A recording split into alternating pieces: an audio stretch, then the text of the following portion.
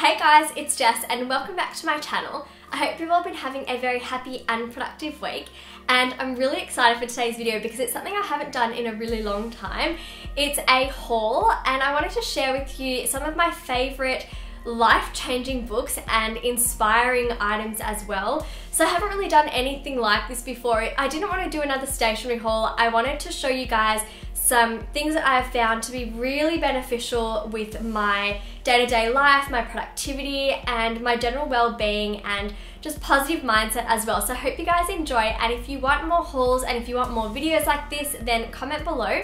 And of course, please thumbs up this video as well to show me some love. And if you're not already subscribed, please subscribe down below. Also, there is actually one little giveaway at the end of this video. So if you want to potentially win one of my favorite inspirational items that I show you guys today, then stay tuned to the end of the video to find out more about that. Okay, so on to some of my favorite things. The first two items I'm going to share with you guys are books, and I love them so much. I didn't think it was possible to love a book like I love these books. Besides my book, The High School Survival Guide. I love that book too, I worked very hard, but I really love these two books I'm gonna share with you because they've really changed the way that I go about my day-to-day work, as well as just how I treat myself in general. So the first one I'm gonna share with you is Work Smarter, Live Better. Now, this featured in my apartment tour, if you guys haven't watched that already from a previous video. So I'll leave that as a card up above if you wanna check it out. But I featured this in my little reading nook section of my apartment because I've been reading this most nights and I just finished it. I think it is fantastic. It's written by an effectiveness coach, and something that he talks about, which made me realize that I've been doing something completely wrong for such a long time, was the negative impact of making to-do lists. Now that goes against so much that I ever knew. But what he was saying, it's written by Cyril Papillon, I think he's French. What he was saying is that when you make a to-do list and you display it on your desk, so first off, you should never display all your memos and to-dos or reminders on your desk. It breaks your train of thought and your focus, and it makes you more stressed knowing that you've got so many things you still need to get to. So he says that making to-do lists does the same thing. It increases your level of stress because you know that you've got to work through so many more tasks, and it actually draws your focus away from the task at hand. So what he suggests that we do is actually write down everything that we need to complete, like you would for a to-do list. However, anything that will take you around 5 or 10 minutes, put that onto one list and batch it in together so that you're going to complete all of those little tasks right away. You can either do it first thing in the morning or the second that you make your list, and you just want to get it out of the way so you can focus on all of the important things you need to get done. So typically I like to set aside the first 30 minutes of my day to get all those annoying things out of the way. Phone calls, making appointments with the dentist, checking emails, cleaning my desk, anything like that, just get it done. And then anything that takes more than that time, 5 or 10 minutes long, that needs to be scheduled into your diary right away so that it's not displayed on your desk and it is all scheduled there, so you know that you've got time to complete everything, and you don't have to be worrying about when am I going to have enough time to complete this task, do I have enough time, and you're going to feel stressed because you don't know when you're going to get it all done. The other thing he then says is if you have a diary, rather than relying purely on checking your diary all the time, to put reminders on your phone to know when to move on to the next task, or you can use something like Outlook or Google Calendars. So fantastic book. I found that the second I put that into practice, the very next day I actually finished all of my work and the work I had scheduled for the next day, and I'm not kidding you, I promise you this, by 4 p.m. I then went for a walk and then went to yoga and made dinner, and that was it. So I actually finished 2 days worth of work in one day and had extra time to spare that afternoon. So it really has helped me to feel a lot less stressed about all of the work that I do, because as you guys know, I don't just have YouTube. I've got my book, I've got my stationery line, I've got a whole lot of other projects I'm still working on as well.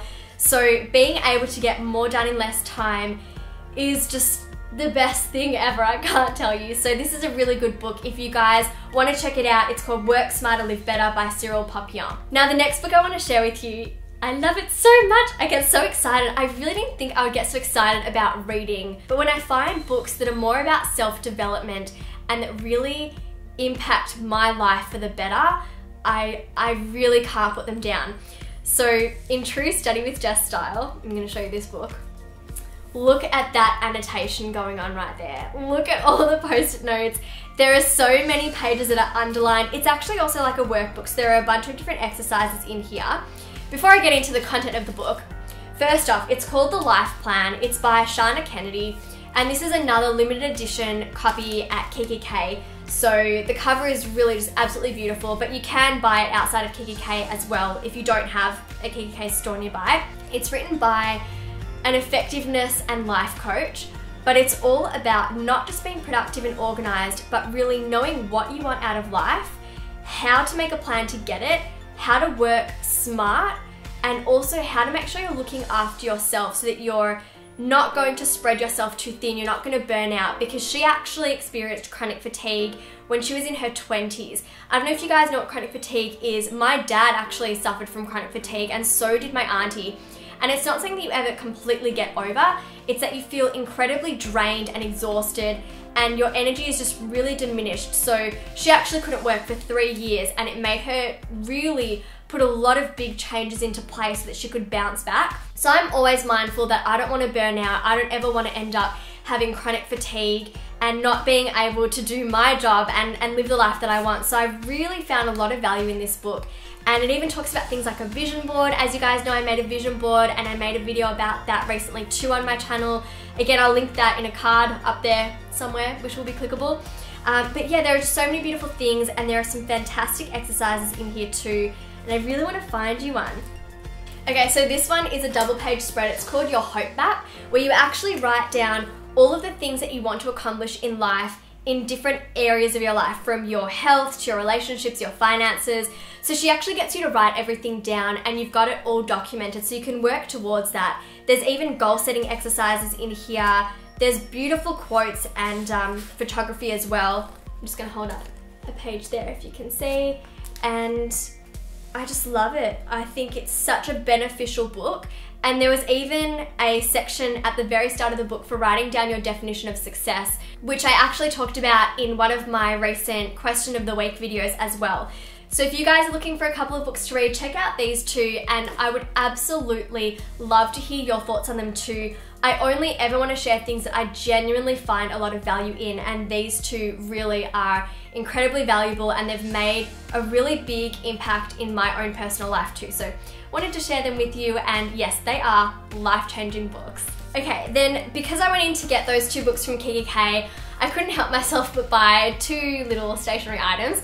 So the first one is this well-being tracker. Again, it's not just stationery, it's also very functional as well. So it's got a section for writing down your weekly focus and your goals, as well as how you plan to exercise for the week and what you plan to make extra time for as well. And then there's a little section at the bottom that says I am grateful for, so you get to write down your gratitudes. So if the camera will focus on that and not my face, you can just have a little look there. So that's the well-being tracker. And then I used to have a write it down notepad. I think it was called the 4 AM notepad. If you guys ever had it, then comment below. But this one says make time for what matters, because they discontinued the old one and this is the new improved version. And it's just got really beautiful printed pages on every page. They all differ, they've all got different quotes as well. So I'm not going to be using this to make to-do lists anymore. Gone are the days of writing to-do lists.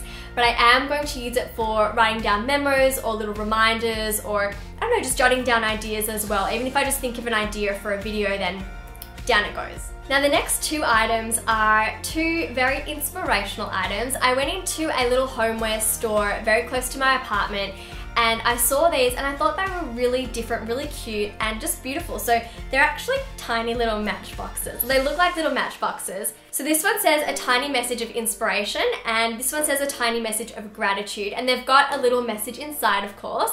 And I actually bought this one for Adam. I hope he doesn't mind that I'm sharing this with you guys, but I bought this for him and he keeps it on his bedside table.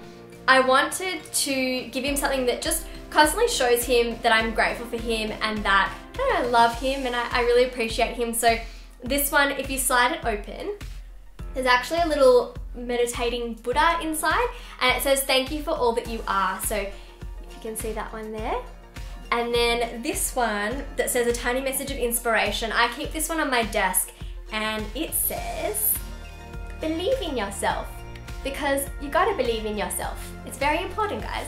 Alright, now the next item, well, this is actually also featured as a little giveaway on my Instagram account, so I'll get into that in a minute. But this one is a box of birds. This is actually from the same store that I bought the 2 little Matchbox messages from. And I love it because it's 24 cards of inspirational quotes. So it says, a box of birds, 24 cards to inspire the soul. So on each card, there's a really lovely quote or positive affirmation, and I like to just switch them up every day and just change them on my desk. So the first one here that I've got on for today says, magic is believing in yourself. If you can do that, you can make anything happen. And then another card I've got here, which was yesterday's card, was reflect upon your present blessings, of which everyone has many. So that's actually written by Charles Dickens. And I'll show you that card there. So to me, this card is so beautiful because it's so important to focus on everything that we have in our lives and focus on what we're grateful for too. So because I love these quote cards so much, I actually bought another deck, and these ones have a bunny on them. Oh, I haven't filmed with Honey for a really long time, I've realized. I really should put her in a video coming up. But this one is called Up the Garden Path, and it says 24 cards to inspire the soul again. And I'll just show you. They've got very, very similar cards on the inside, but some of them have slightly different illustrations. And I love the first one. So this one says, happiness is to hold flowers in both hands, and that's a Japanese proverb. And you've just got the most adorable illustration there. So I wanted to give back to you guys, and I thought I haven't really done a giveaway on my Instagram account in a really long time actually. So if you guys want to have a chance to win your own gorgeous little affirmation deck of cards, then all you have to do is head over to my Instagram account at Study with Jess, and I'll have the details there on one of the posts that features these cards, and you can find out how you can be in the draw to win these. And yeah, I just wanted to really do something nice for you guys because I love you and I'm in a very good mood. I'm feeling very inspired, so just wanted to give back. Anyways, if you guys enjoyed today's video and you want more of these kind of hauls where I share with you just some different items that are not necessarily stationery, but just items that I'm loving, any books that I've found really valuable, any inspirational items that I'm finding to be very helpful for my days as well, then comment below. And of course, if you did enjoy today's video, then thumbs up to let me know and spread some love. And if you guys aren't subscribed already, then please do subscribe to my channel so you can join in on all the Jessie Cat fun. And like I said, I'll leave some previous videos in the top corner over there as some cards that you can click on. And also if you want to check out my study skills book, then that will also be linked in the description box too. I'll see you on Friday for my question of the week video, so don't forget to leave your study related questions down below too. Okay guys, have a very happy and productive week, and I'll see you soon. Bye!